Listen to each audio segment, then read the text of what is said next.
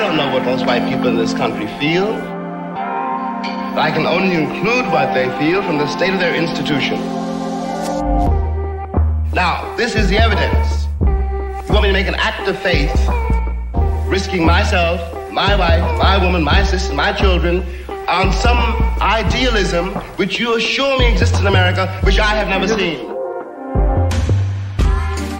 Welcome back to another episode of Black History for White People, a podcast where we educate, resource, and challenge white people about Black history.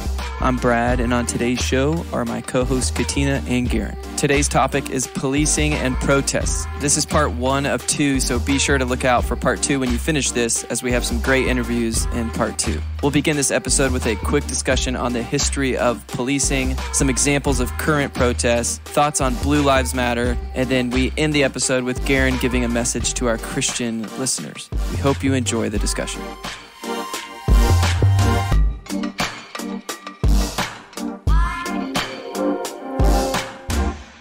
All right, Gerin, tell us how policing came about. I know that we didn't start the country with the word police, and we didn't just start off, new country, and we have a police department. So help our listeners.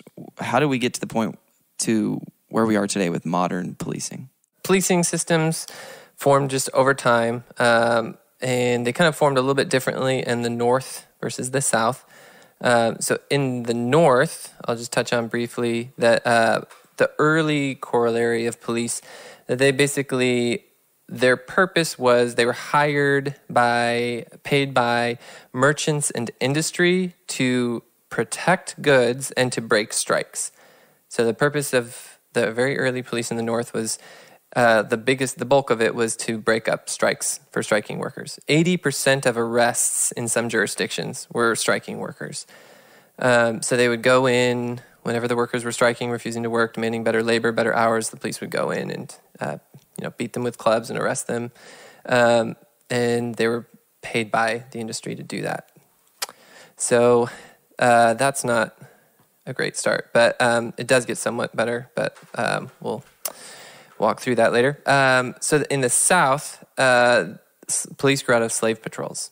So the early corollary of police in the South was slave patrols that were basically, sometimes they were paid a little bit, sometimes they were volunteer patrols that would go around to the different plantations and basically make any slave that they found produce proof, like a pass from their master saying that they were allowed to be where they were.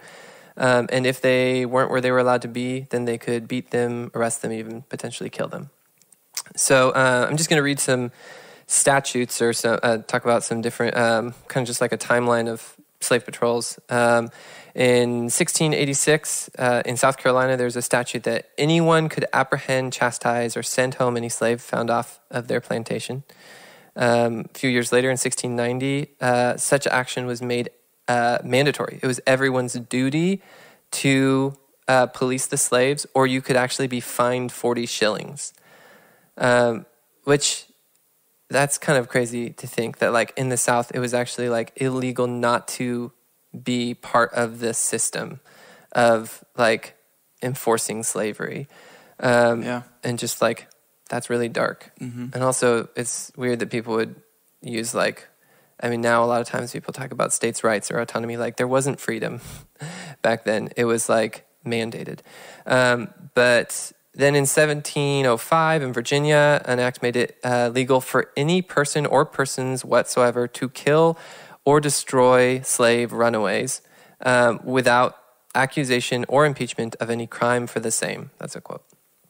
In 1704 in Carolina, it wasn't North and South Carolina, it was just Carolina, the Slave Patrol Act, the captain was to, quote, muster all the men under his command and with them ride from plantation to plantation and into any plantation within the limits or precincts as the general shall think fit, and take up all slaves which they shall meet without their master's plantation, which have not a permit or ticket from their masters, and the same punish. Then in 1837, historians David Barlow and Melissa Barlow say that by 1837, the Charleston Police Department had 100 officers, and the primary function of this organization was slave patrol. These officers regulated the movements of slaves and free black persons, checking documents, enforcing slave codes, guarding against slave revolts, and catching runaway slaves. So, after the Civil War happened, then you didn't have slave patrols anymore because you didn't have slavery. But there was basically just this seamless transition from slave patrols. It was like the same people who then formed police departments. And then you had the passage of the Black Codes, which were all these laws that were put in place to basically try to maintain white supremacy. So, for instance, we touched on this a little bit before, that there was like black codes, that the vagrancy laws that made it illegal for black people not to have jobs, which in effect forced them to continue working for their former slave masters, because if you just walked off your job, maybe in hopes of going and finding a better one, then your master could report you and get you arrested. And then if arrested, and we'll talk about this in a future episode, you could be leased, if you couldn't pay your fines, you'd be leased out for forced labor, because slavery was still legal for anyone who was arrested, or anyone who had in the prison system. So you had during Reconstruction, you had the military, state militia, the Ku Klux Klan took over the responsibilities of the slave patrols, and over time they just kind of formed what came to resemble more and more of what we think of as modern police departments. But obviously it went through a lot of time and iterations to get there.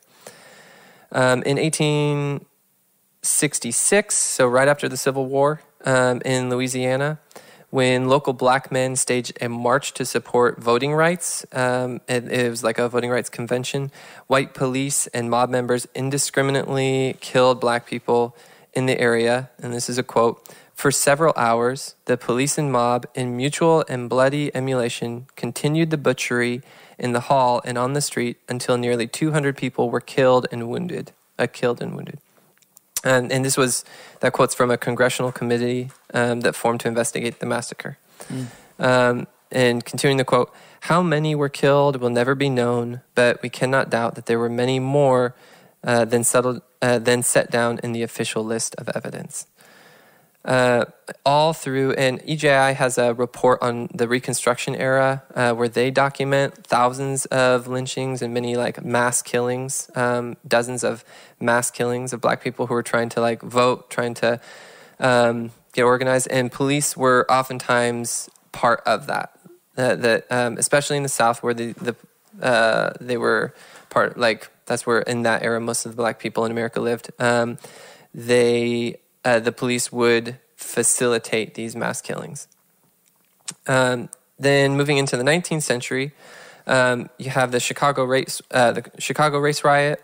Basically, a black youth was swimming and drifted into a white-only section of beach and was killed, and resulted in this riot where you had 38 killed over the course of 13 days, 537 injured, thousands of black people were left homeless, and the police were in that protecting white people from black people and killing black people, but doing nothing to protect black people from the white violence that was just being poured on them. It was like the black communities were the ones being burned and destroyed, and the police... you see just this clear pattern of like police over the early 20th century were there not to protect people, but to protect white people from black people. Then in 1920 was finally the first year in which police prevented more lynchings than they facilitated. Prior to that, the police were, and they oftentimes participated in lynchings. Part of why you had the Ku Klux Klan wearing white robes, I think we may have touched on this before, part of why they covered their faces is because the federal government would intervene if they knew that state actors were facilitating or conducting the lynchings. But if you couldn't prove that it was state actors like police and sheriffs that were doing it, then the federal government wouldn't intervene. They would just leave it to the states to police it. So the police would put on the hoods so that the federal government would stay out and allow them to lynch people. So in 1920, you finally had police preventing more lynchings than they carried out. But part of how the police did that, the way they prevented lynchings, was a massive increase in the use of the death penalty. Basically, they knew that the mobs that would form, that were demanding to lynch a black person, they knew that those mobs needed to be sated. And so they would basically say, like, no, don't lynch him. We'll make sure he gets swift justice, in air quotes, like swift what you want to happen to him. And so they would just do like accelerated trials with public hangings in order to get the lynch mobs not to lynch people. And even in our current counting of like how many people were lynched, we don't account for that because we don't count that as a lynching. But it was like effectively a lynching. It was a substitute for lynching where the police were like basically cooperating with the people doing mock trials in order to like technically prevent the lynching. In Tulsa, where we hit on a few episodes back, you have that example where and this was not the only time this happened, where the sheriff deputized hundreds of white men and gave them permission essentially to kill black people. Like if anyone resists you, here's a quote. Somebody said, "Now you can go out and shoot any N-word you see, and the law will be behind you." Like that's what the mob leaders were saying. So in that era, kind of early 1900s, police were oftentimes also deeply entrenched in politics. There was like a tit-for-tat relationship between police and politicians, a lot of corruption where the police actually were expected to pay a portion of their salary to the politicians, the local politicians, they would help get out the vote. Like police would go get people to vote for the politician who was in charge to like rig elections.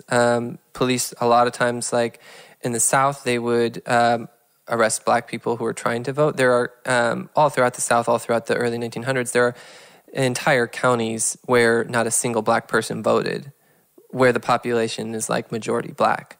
And that's not because none of the black people knew an election was happening. That's because the police were guarding the voting precinct and not letting any of them vote, and oftentimes would use violence to prevent them from voting. Also during this era, you had a lot of forced confessions. The NAACP in 1933, which at that point was like very resource-strapped, very limited resources, but they documented 51 cases of forced confessions in the southern states, which has got to be just a small tip of the iceberg of how many were actually happening, just given like the resources that the NAACP had at that time. And in 3/4 of the cases that they documented, the black defendants alleged that they had been tortured into confessing by the police. There was like a code for, like code words for what police called torture. They called it the third degree. It was just like a shorthand for using torture to force confessions. A commission was formed at one point in the 1930s and found the 298 victims of torture, and that black people were sixfold overrepresented among those who were documented to have been tortured by the police to give false confessions. And then you had the slow shift of from lynchings to the death penalty, increased use of the death penalty. In the state of Kentucky, historian George Wright comes to the conclusion that the number of executions of black people carried out in the first decades of the 21st century continually rose, while the number of lynchings steadily declined. Likewise, W.J. Clark shows a clear connection in the 1920s and 30s between the declining lynching violence and the growing number of African-American defendants who were executed by the state authorities. The available statistical data on the number of executions carried out in the U.S. between the 1930s and 1970s also just shows just this shift.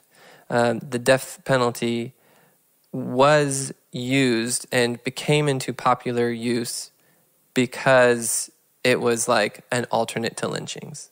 Like it's historically rooted in the reality of Southern lynchings. And you have a Swedish sociologist in 1944 in publication The American Dilemma wrote the policeman. He wrote like an outsider looking in on American culture. Said the policeman stands not for the civic order as defined in formal laws and regulations, but also for white supremacy and the whole set of social customs associated with this concept. It is demanded that even minor transgressions of caste etiquette should be punished, and the policeman is delegated to carry out this function. So we don't have time to there's way more that we could go into in all this. There's another podcast that you could go to for that, Behind the Police. They have like 6 longer episodes. I think like 1 to 2 hour long episodes each. And they also have like a lot of good sourcing for all of this in the podcast notes over there. So check out the Behind the Police podcast and check out, if you have time, some of the sourcing that they have, that kind of has the receipts for all of this. Moving forward into the civil rights era, you had the Montgomery bus boycott, and police during that period issued, like black people basically, in order to boycott the buses, formed these like really incredible and elaborate systems of ride sharing. It was like early Uber that they had organized in order to like boycott the buses because they were not being treated equally. Right. And police during that era ticketed black people. They like pulled over black cars at like a way higher rate in retaliation for the bus boycott. MLK himself was arrested for, not just ticketed, arrested for driving 5 over the speed limit. Brian Stevenson, civil rights attorney, was pulled over. This was a little bit later in time, but he was pulled over for no stated reason, had a gun pulled on him, and he was strip searched when he was a lawyer entering into a prison to represent a client. Just showing like how policing, like this is just like a real reality, that policing was used to enforce, and that's not saying every police officer, but policing, like people say nowadays that there are bad apples. There are bad apples now, there were bad apples then, but like the orchard in these days, in this era, the orchard was, the whole system was set up to be racist and protect white supremacy. And you can see that so clearly back then. And it gets like harder to see it now, especially because a lot of white people live in just only white neighborhoods. Because like we talked about in the redlining episode last week, a lot of white people don't live in areas where they have to see this. But the outgrowth of that history is the unjust and imbalanced system that we still have today. That police were used to maintain a social caste system around race. You had riots as a result of this. There was, in 1967, there was a summer called the Long Hot Summer, where there was 163 different cities erupted into collective violence over police brutality and indifference to black suffering.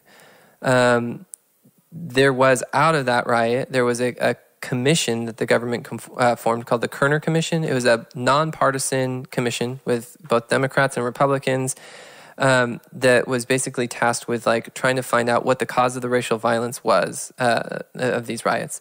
And they said, the Kerner Commission came out with a report that said, almost invariably, the incident that ignites disorder arises from police action. That's a quote from the Kerner Commission.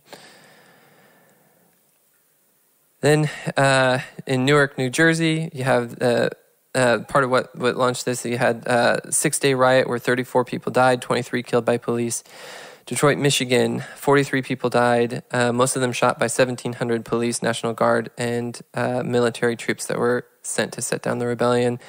1968, you have after the MLK assassination, 100 cities had uprising and widespread police beatings and shooting of protesters. The NAACP executive director Roy Wilkins published a best-selling report that concluded that for many black people, quote, police have come to symbolize white power, white racism, and white repression.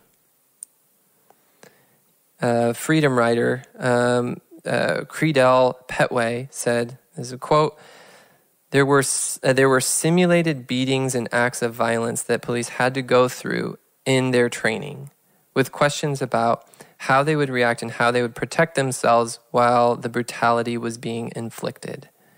That's one of the big differences between then and now, and something I have not heard about being done in today's protests. That back then, police were like training on how to beat black protesters.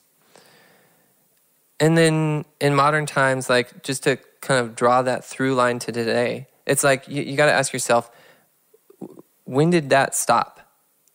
Like you have slave patrols, then you have like mass killings, and then you have like lynchings and police condone lynchings. And then like at what point did the police like stop being racist?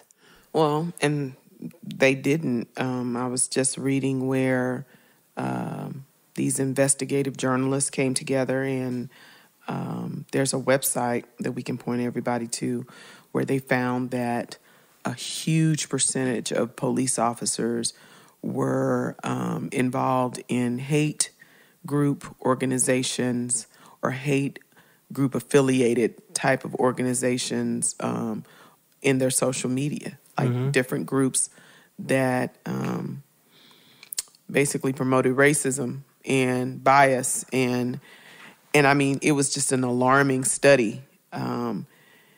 Yeah, they found like thousands of accounts. Right? Yeah. And so just reading, I'm reading from theroot.com where they quoted some of the findings. It says that the journalists then wrote software that cross-referenced the two separate lists to see if any of the cops on their list also belonged to the cyber hate groups. They expected that they would get a few hits. They got more than 14,000. They acknowledged that there are tens of thousands of police officers on Facebook and thousands of Facebook groups with hateful ideologies. So it would have been impossible to uncover all of the cops who were aligned with online racism. But Reveal, that's the name of the organization, Reveal's reporters began a long process of applying for memberships to the private online racism clubs, even offering their real identities, names, and photos. Once they were admitted, the group confirmed the identity of people who they suspected were current or former law enforcement officers. They ultimately found nearly 400 active users who fit that description. And so some of the examples, extreme examples, Jeffrey Crosby, a guard at one of America's toughest prisons, the Angola prison in Louisiana. He belonged to 56 extremist groups. James J.T. Thompson, a detective at the Harris County Sheriff's Office in Houston, who posted a meme of a black woman shortly after Hurricane Harvey hit the city. His post said, a reporter asked a black woman how many churches had their doors open during the storm. She says she didn't know. She eats at Popeyes. Thomas was reportedly fired after Reveal notified Harris County officials, but during his appeal, he asked, if you remove the black woman's picture, what's racist about it? Will Weisenberger, a sheriff's deputy in Madison County, Mississippi, who belonged to White Lives Matter and was involved in a lawsuit that accused him of systematic racism in his policing. He is also accused of punching an already handcuffed black man in the face and told investigators that he may have used the N-word. I mean, it just goes on and on. There's, belonging to Islamophobic groups. One officer in Chicago subject to 70 allegations, including criminal misconduct and excessive force. And then, it just goes on and on. I mean, and it says nearly 35%, 34.9% of the people who were unarmed, talking about the killings of black people. They were unarmed, not attacking, but were still killed by police in 2018 were black. And so we even look at, like currently in the protest, and how black citizens are handled versus white citizens. I mean, you look at Jacob Blake versus Kyle Rittenhouse. Kyle Rittenhouse, 17-year-old white boy whose mother drove him with his assault weapons in tow to a protest in Kenosha, knowing that he was underage. He's seen with police officers. They're giving him water. They're thanking him for his service. I mean, they're doing all of that. And then he commits to kill two white people, actually. He killed two protesters and injured another. And just how, I mean, we can even go to the Denton protests. You guys know when we were interviewing Darius Tarver's father and Anthony Gott, both who are Denton protest organizers, that we happened to be there a couple of hours before a Back the Blue rally was happening on the square. And so I didn't find out about this rally until the day before we were supposed to be on the square for our interview. We had already scheduled it. But then when I found out, I was like, well, our interview is at 10. Their event starts at noon, so we won't clash. Well, of course, we get on the square and, our interview goes long because there's so much information. And we're just kind of enjoying talking. A lot of people, we hadn't seen each other in a while, some of us. And so there was an overlap because they were preparing for the Back the Blue rally. And as we're there, people didn't know why we were there. And we're there, and I have on red, white, and blue kente cloth, head wrap is African print head wrap. And people were coming up to me and they're like, oh, you look so cute. And it didn't dawn on me that they were thinking, oh, she's so patriotic and look at this unique way that she's expressing her patriotism, which, I was not. But I had on a head wrap and a mask and they were like, oh, you're so cute. And then white people who were, coming and preparing, they were saying some of the most racist stuff, even though I'm black. And they thought I was on their side. They just assumed because we were on that, on the Denton Square, that we were somehow aligned with them. And so there was just racist commentary being made. And I'm like, how bold people were. I was thinking how bold. And at that point, I knew why we were there. We were there to interview, and I really didn't want to be involved. I really didn't want to be engaged. So I just code switched and was like, thank you, and kept it moving. A white man came up and was like, can I offer you some propaganda? And I was like, no, thank you. And Anthony Gott was like, but thanks for telling us what it really is, for acknowledging what it really is. So people start coming, more and more people start coming to the square. And we're talking to Kevin Tarver, who is very passionate about his son, who has died from police brutality.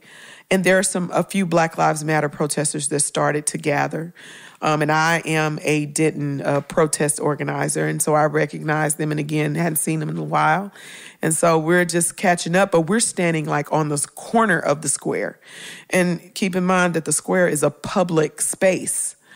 So even if people are protesting, just like when the Black Lives Matter protesters, when we were on the square, there were many white supremacists who would come and stand shoulder to shoulder with us. And guns.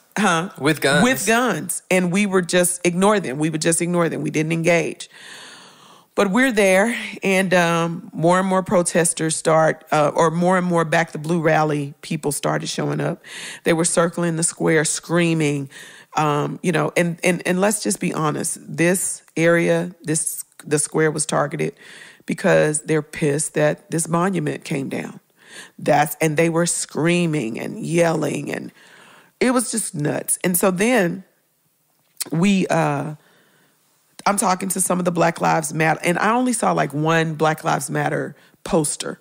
It was very, Black Lives Matter were there, people there were there just peaceful, standing on the corner of a public square. And then all of a sudden, there's music playing. And then all of a sudden, this white boy is being choked to death. He's being choked.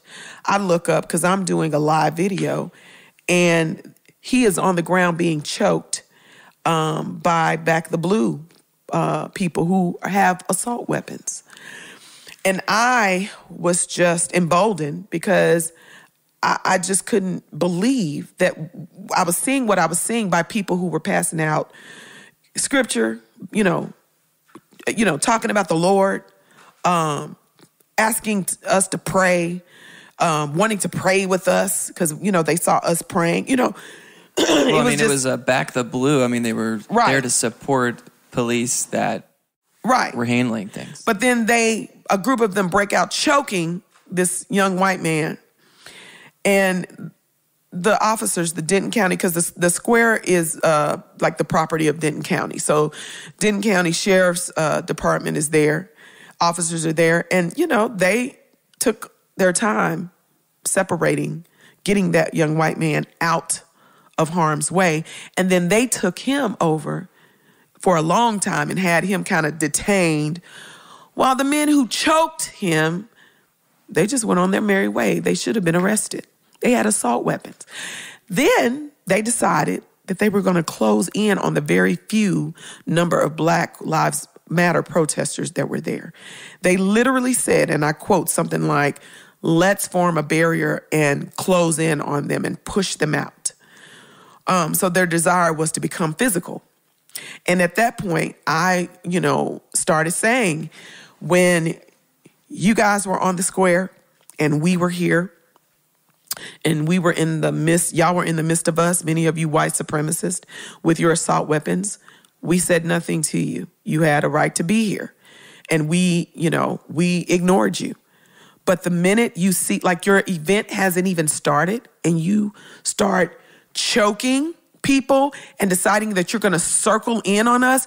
And so Anthony is between us, me, and several white men. He is using his body as a barrier between me and several white men who are cussing at me. I don't give a F. Y'all are Marxists. Y'all are communists. Now, these are, Back the Blue, supposedly Christian, and they have assault weapons. We have every reason to fear for our lives. The police did not intervene. The Denton County Sheriff's Department did not intervene as a white mob of white men are pushing up against a black and Mexican young man who is using his body to keep these white men from me. And then I saw where after all of this happened, that a sheriff's deputy fist bumped one of those men. And they winked at each other as I'm going to my car because I'm like, I need to get out of here. Fist bumped him, and they're shaking hands. And so this is the exact same thing that happened in Kenosha. They applauded, and there were people with this young man, Kyle, who knew he was underage. And he was allowed to be there with assault weapons and then kill people.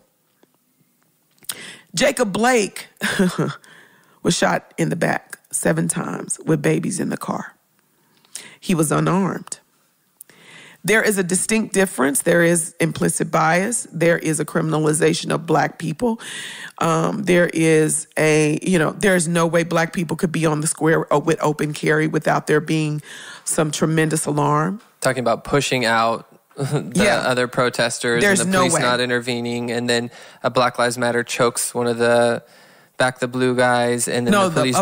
Back the Blue chokes. No, but I'm saying reverse it. If it was reversed. If it was reversed and you had a Black Lives Matter, just imagine that happening. There's no way that the police would just stand there and do nothing and then take the Back the Blue guy over to the side and question him and interrogate him while the Black Lives, that would never happen because it's not equal. As we're on the square, a few months ago, we're on the square after George Floyd and Breonna Taylor.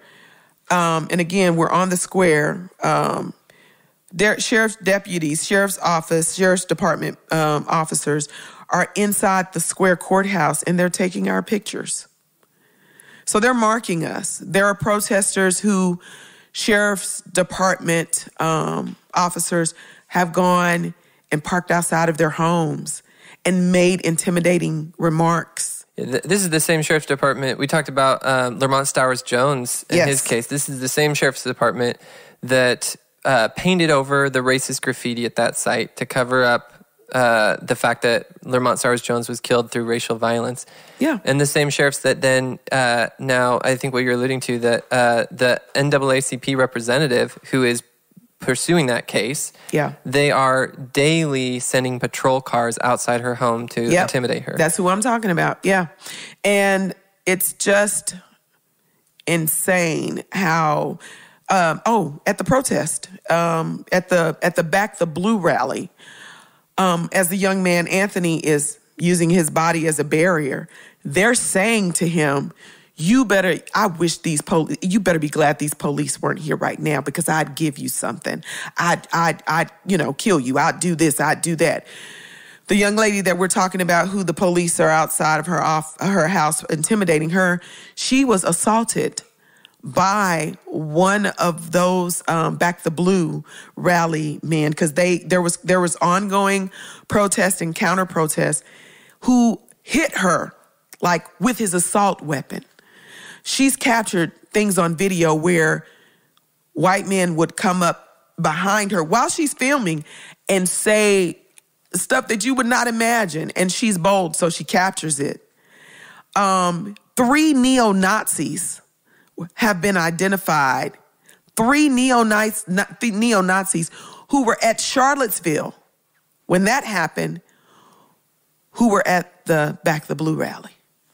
There were known white supremacists at the Blue rally. There was violence at the Back the Blue. There were Denton County Sheriff's officers and Denton PD. Why was there a need to bring assault weapons? One, when you're backing the Blue and the Blue is there, why was there a need to bring assault weapons? Why was there a need to attack someone for counter-protesting peacefully? Why was there a need to threaten a black woman? Why was there a need for a black and Mexican biracial young man to use his body as a barrier? Like, this is not something that black people have imagined. This is a reality. And even as we're dealing with the Kyle Rittenhouse situation versus Jacob Blake, the political conservative news, they have put a spin on it to say that this young man, Kyle, was defending himself. Well, and that's kind of the crazy thing. The crazy thing is not that a youth, a 17-year-old, would do something crazy, because he's a citizen. Sometimes citizens do crazy things. Right. The crazy thing is that the right-wing media has tried to make him not just like defend him, but make him a hero. Yep. Like, I see stuff on my Facebook wall, like calling him a victim, and saying that he neutralized, using the language of he neutralized these protesters. And then, like, you have right-wing, like a Fox News host, I think, that talked about him as tweeted that she wanted him to be president. And, you know, the crazy thing isn't that a youth would do something crazy. The crazy thing is that white people in our culture are empowering and honoring someone for killing people. Yeah. Like, and that, even if you think that it's like self-defense, which I'm not granting that it is, even if you think that it's self-defense, that's so irrational to honor someone for killing. That. Yeah, to glorify that. Well, and I think what we're getting at too is, like, there's a narrative that is pushing on every one of you that's listening to this. There's a culture, there's a way, there's a story that is being told to you. And I think we're just always going to want to challenge you, no matter what story is being pushed onto you from our culture, is to don't passively accept it. Actively lean up against it. And it doesn't mean to say that everything that comes out of culture is pure evil and is wrong and is untruthful, but it is to say that most of it is. And that, like, you can't just be swept into that narrative. If you're listening to right-wing news, it's not so much like, hey, don't listen to it, but it's like, lean into it and don't accept everything that is... Lean against it. Lean against it. That's a better word to say. Lean against it and listen to another thing of news. Like, you have got to push back and be active in your learning of history in general. And I think one thing that's important to point out is that this Back the Blue rally was considered a rally, but then all these Black Lives Matter protests are called protests. Right. And I just think like even that is the narrative that you have got to realize. And that, I mean, I don't fall into a political sphere. I am not a Republican. I'm Me not neither. a Democrat. But I think you would have gone to that Back the Blue rally, and that was a Trump rally. So like just facts on the table, no opinion. There was probably 90% of the memorabilia, even that was being sold, was Trump. And so to even classify it as a rally doesn't make sense. That there were like, I mean, there were at least a dozen people with assault rifles strapped to their chest. And even Gerin and I talked to, and I want to go into this a little bit, but like bringing it back to police is we interviewed a lot of those people, and I don't know what we're going to do with the audio to that. So stand by, or I guess, yeah, just stand by on that. But we asked the people, we said, do you see a contrast between people that are saying Blue Lives Matter and people that are saying Black Lives Matter? Like a contradiction. Do they contradict each other?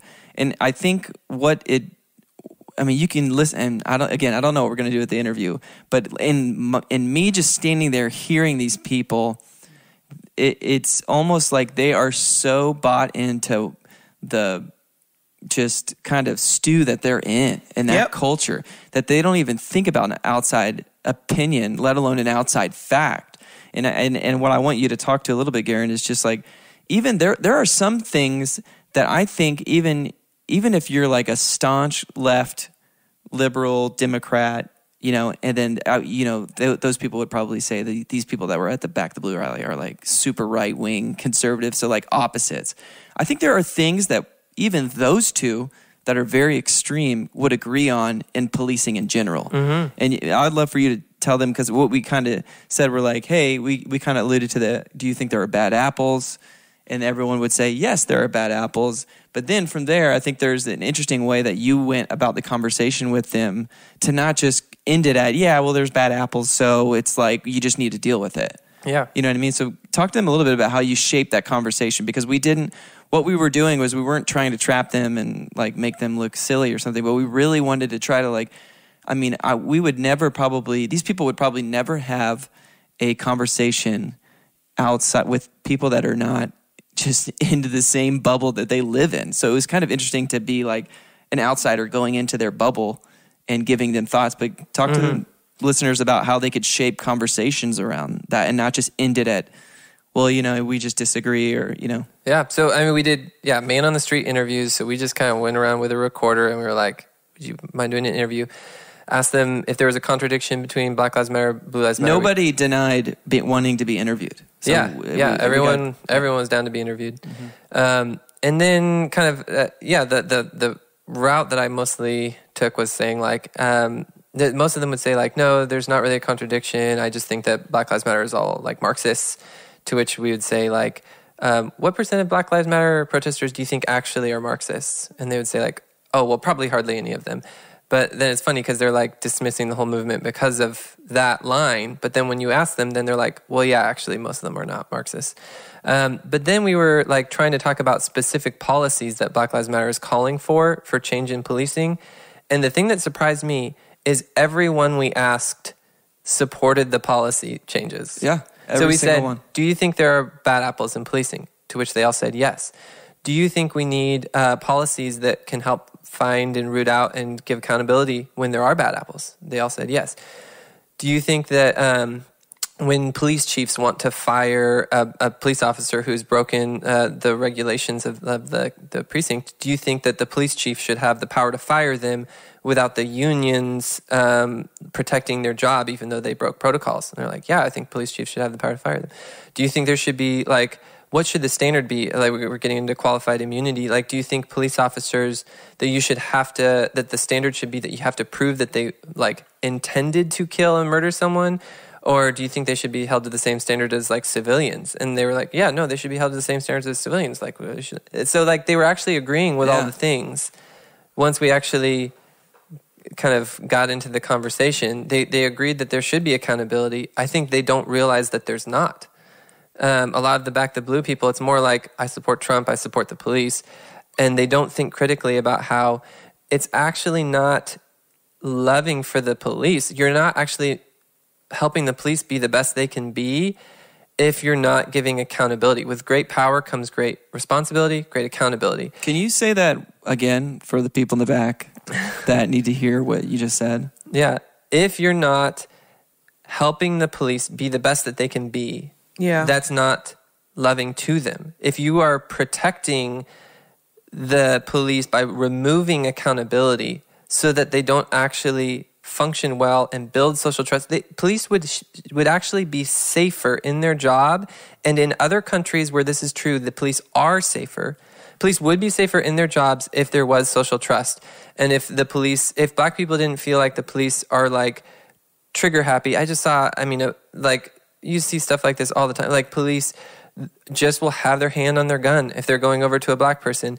And like, if there wasn't in our culture so much anxiety and distrust, police would be safer. Like, if you want to support police, if you think Blue Lives Matter, you should desire accountability, fair accountability that creates a system that is just, where people don't feel like their lives are 1 second from ending every time they encounter police.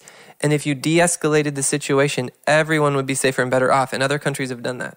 Well, and I'm on the ad hoc committee for excessive force review with the city of Denton. Our police chief, Frank Dixon, I have a lot of respect for. And I started meeting with him before COVID, and just seeing him in the community and at events and chatting with him, and just wanting to partner with him in bridging the gap with the community. And I love Chief Dixon and have the most respect for him. And we have this ad hoc committee that was created by the mayor, Chris Watts. And we basically have been meeting weekly to go over policy, to go over just law. And we have an amazing team of people that represent various cultures and ethnicities and careers. Some of them are police, and many of them are the Denton protest organizers and Denton protest participants like myself. And it's just amazing. It was something I was going to say about when I was at the protest. And, so, it was interesting because when you were talking about how when you spoke to the rally, the Back the Blue rally people, and how they agreed with things that as you laid them out, and they, everything you suggested, everything you said was reasonable and they agreed with. One of the things that I said as I was face to face with these men who were coming towards me, I was like, you guys don't care about police. You're using police as optics, because I exist in white spaces, and I know many stories about white people who have encountered police officers spat in their face, cussed them out, I'll have your job, and just have been horrible to police officers, and even more horrible to Black police officers. And these will be the same people who are such staunch supporters of police officers, because what they're supportive of is slave patrols. They're supportive of Black people, of police officers keeping a handle on Black people and brown people and other people. Because they don't want to be police. Because look at what happened on that public square. They broke the law. They broke the law at a Back the Blue rally. And so my statement is, you don't care about police officers, because guess what? The suicide rate in that industry is huge as they're pulling dead babies out of cars, as they're coming in and people's brains are blown out. Like, the suicide rate, and my husband has worked in law enforcement for 16 plus years. He's a police officer. He is a state licensed police officer. The trauma that they endure, the work hours, the low pay, the benefits it varies from agency to agency, but many police officers are not, they're hardly making ends meet. They're having to work other jobs. And so my thing is, if you cared about police officers, you'd want to pay more taxes so that they could get paid well. You would be advocating with city officials and state officials and county officials for them to be paid better. You wouldn't just be having a Back the Blue rally where you break the law. Like, you would advocate for mental health care, for, support for police officers. Because those are the things that, you would be advocating for retirement benefits, excellent retirement benefits.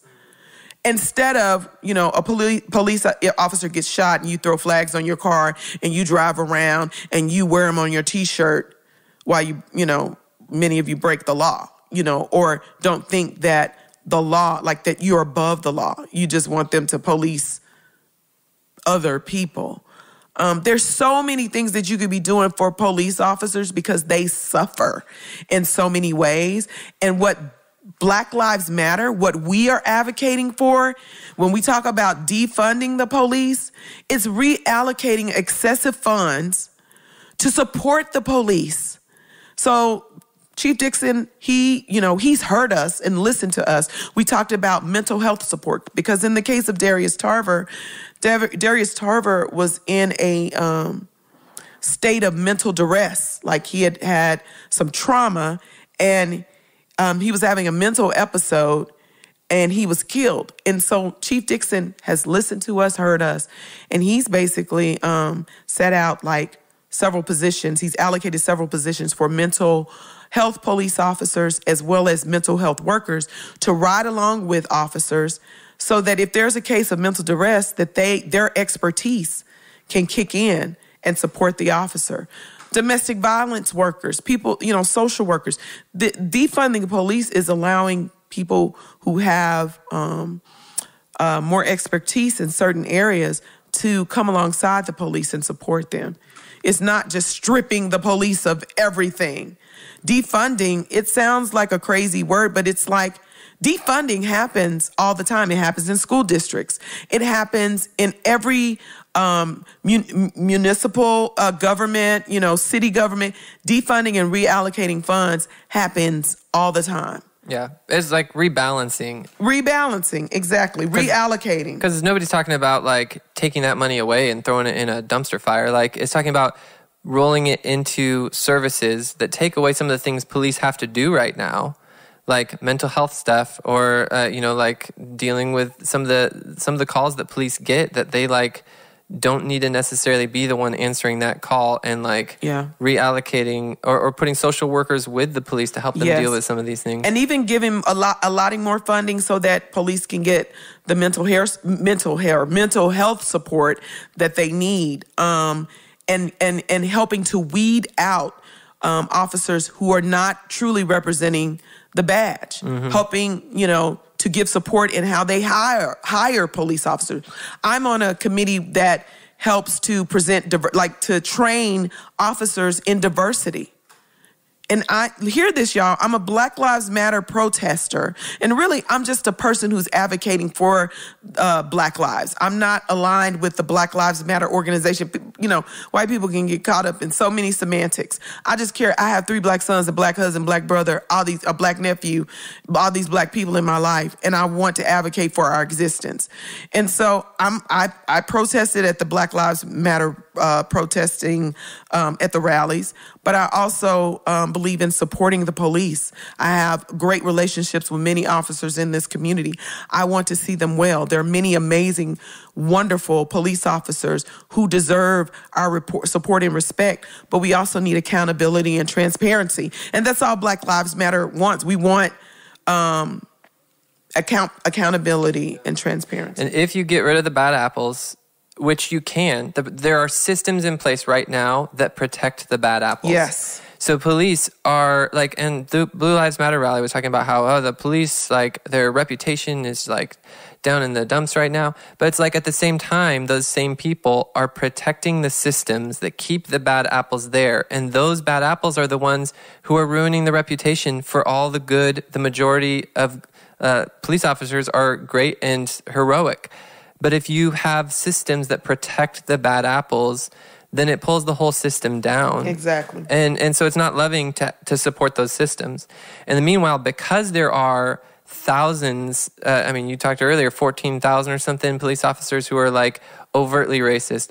Like there are a bunch of overtly racist police officers who have basically unlimited backing and the ability under the current system to kind of be as racist as they want to be. You have disparities at every level of policing where minorities are 30% more likely to be pulled over, 3 times more likely to have their vehicles searched, 4 times more likely to be charged with a crime, 9 times more likely to be shot while unarmed. And then also prosecutors, they tend to, there's like this whole system white people are probably unaware of where prosecutors will load charges onto black people. Yep. So what'll happen is black person will just be doing one thing that you wouldn't even think is like such a big deal. But the prosecutor will find like 9 different charges that fit that crime. Maybe they had like an ounce of drugs and they were like driving with it. But then the officer will say like, well, you were doing like transporting it, had it, you were like, find a bunch of different charges. And then the sentences for all those charges will add up to some like huge number. And then they'll do plea deals in order to keep it from backlogging the court system. And so the effect of this is you'll end up with a lot of times innocent black people who are facing 30 years in prison for like all these astronomical charges and told like if you just take the deal, you'll get 6 months of prison and then probation. And they'll take the deal because of the fear of like all these charges they're loaded up with and because they're poor and can't afford a lawyer. Right. And then public defenders, that's a whole nother thing. So then they'll take the deal and then they'll have a criminal record and they can't get a job. And then they can't or if something else happens to them, then the value of their life is dismissed because, he had this thing in his record. But a lot of times, the Serial podcast, their season 3 of Serial does a really good job at talking about this whole dynamic. That'd be a good resource for that. Season 3 of Serial. How prosecutors will just use this system to have almost unlimited power over the lives of people, and there's no accountability. Yeah. There's no one overlooking or looking over their shoulders or seeing what they're doing and correcting it. And let's not even talk about bail bonds, but there's a tension that, a lot of black people exist in and that we respect the police officers. We want to be able to call police officers ourselves and it not go awry. Like we want to be protected and served. And many of the Black Lives Matter protesters, we're working in government. We're working in nonprofit organizations, community organization. We actually know the laws. We know, we're very well versed in what we're advocating for. We're working with public officials. We're working with police officers. As we're dealing with Darius Tarver, his situation, there's a tension that I exist in because I care about Darius's life, but I respect Chief Dixon and the City of Denton Police Department. I do want accountability. I believe Kevin Tarver. I believe that there were definitely some blind spots and some things that should not have happened with Darius's case. It is not cut and dry, but I can sit in the same room with Chief Dixon. I am not spitting in his face. I'm not calling him a pig. I highly admire and respect, but that's the tension that Black people, we exist in. We have to navigate life in a way that white people don't, and white people just get to back the blue and literally do what they want to do above the law, and not have to worry about fighting for their existence. But fighting for their privilege, but not for their existence. Yeah. A couple things to just leave you guys with. Brian Stevenson, civil rights lawyer, has this quote that's like gold. He says, "Our criminal justice system treats you better if you are rich and guilty than if you are poor and innocent." And I want to contrast that with Leviticus 19:15 in God's law. He says, "Do not pervert justice. Do not show partiality to the poor or favoritism to the great or the rich, but judge your neighbor fairly." Amen. Gerin, can you end us with one of the guys that we interviewed? And at first I maybe thought he was a little crazy, but the more I think about it, I bet a lot of white people think this. And he was a self-admitted Christian, and I would love for you to let's just pretend that guy's listening to the podcast, because I think a lot of people will share this, but maybe not in the same words that he used or idea. But I want to charge people. I want to charge the Christians listening. So if you're not a Christian, then take it for what it's worth. Take it for what it's worth. But something he said was, hey man, look, it doesn't matter what we do down here. It just matters what we do when we get up there. And I think he was referring to the idea of, hey, look, it doesn't matter that much what all happens here on earth. It just matters what happens when we get to heaven. Can you push back on that and then just charge? Let's just assume that guy's listening. What would you say to him to send our listeners off for this episode? Yeah. Jesus is not a get out of hell free card. Jesus is a king who, in the Bible, it sets him up as a king who reigns over a kingdom. And in his kingdom, there's a certain way things work. And the way things work in the kingdom of Jesus is that the poor and the weak are elevated, that widows and orphans are protected. Pure and faultless religion is this: to look after orphans and widows in their distress. Speak up for those who can't speak for themselves, and the rights of all who are destitute. That in Jesus' kingdom, the immigrants and the aliens, I could give you 5 pages of verses that I gathered from the Old Testament prophets about taking care of aliens and strangers, orphans and widows. Maybe I think I'll send it to you. We can put it in the show notes. Okay. That in Jesus' kingdom, there is justice and equality. And Jesus' kingdom is not a future reality in heaven where it's live however you want and then you'll go there. Jesus came to earth to establish his kingdom here. And he calls Christians to participate in this other way of living where our deepest citizenship is not in America. I'm not saying patriotism in all forms is bad, but oftentimes it can be idolatry. It can be Christians elevating their patriotic status above their heavenly citizenship. But Jesus, for Christians, he calls us to a citizenship that is ultimately our highest citizenship is heaven, and we are supposed to live as citizens of heaven now on earth by living according to everything Jesus commanded and taught, which is to love. The Bible says the whole law is summarized in the single command: love your neighbor as yourself. So the whole point of the law, all throughout the Old Testament, all throughout the New Testament, there's a bunch of commands in the Bible. But all of those commands are just really specific examples of what it looks like to love. That God is love, and the whole law is summarized. The greatest commandment is love God. The second is like it, love your neighbor as yourself. So it's all just kind of showing you what it looks like to love.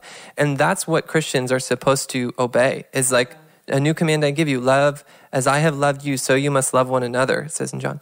So we are called to right now be citizens of that heavenly kingdom where the currency is love, where we don't celebrate criminals going to prison, but we celebrate prisoners going free. Jesus said, in Isaiah, one of the prophecies about the coming of Jesus would be freedom of captivity for the prisoners.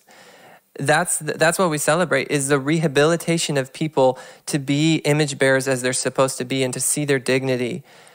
And we celebrate when poor people are given the ability to live with dignity and grow into their full potential. That's what the kingdom of God is.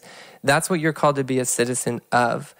And if you have some other version of Christianity that's just about live with privilege now and go to heaven when you die, I don't think you actually read your Bible, because that's very clearly not what the Bible says. But then it's also it's a false gospel. It's like Jesus wants to be your king, and he calls you to live as a citizen of his kingdom. And if you just want him to be your genie, then you don't know the real Jesus. And can I just say real quick that loving, when Gerin is talking about loving means to see, know, understand, and care about someone from a deep place. It's not just being nice or, it's not pleasantries. It's not just a passing emotion. It's not respectability politics. To love someone, it's to really step into their space and see them, know them, understand, and let your heart, you're caring for them, let it flow and run deep, as opposed to, I'm just going to be nice. And that's love. That's not love. Mm-hmm. It's not love. Mourn with those who mourn. Empathize. That's a command. When the Black community is mourning because they see another person who looks like their son's shot in the back, if your response is not to mourn with those who mourn, then you're not being faithful to the commands of Scripture. We are not just, it's not a recommendation that we love. That is a command. It's what we have to do. Thanks for listening to part 1 of this episode. Make sure to look in your feed and take a listen to part 2. If you're looking for more information on what we discussed, take a look at the show notes or go to blackhistoryforwhitepeople.com. If you'd like to play a supportive role in the podcast and be able to vote for future topics and listen to full interviews, check us out on Patreon at patreon.com/Black History for White People. We'll leave you with this quote from Ijoma Aluo, the author of the book So You Want to Talk About Race. Our police force was not created to serve Black Americans. It was created to police Black Americans and serve white Americans.